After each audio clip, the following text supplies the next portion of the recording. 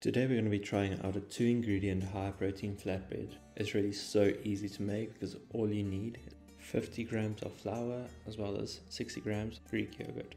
Just literally mix this all together, push it with your hands until you get a dough consistency. Roll it out with a pizza roller.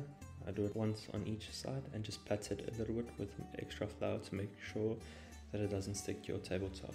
Then heat a pan with some olive oil on medium-high heat and add in your dough. Cook for about 2 minutes per side, and then I use this to make a delicious gyro for lunch. So easy to make, and this lunch was absolutely packed with protein and really delicious. If you enjoyed this recipe, then please make sure to subscribe to our channel so that you can get the best high protein recipes straight to your feed.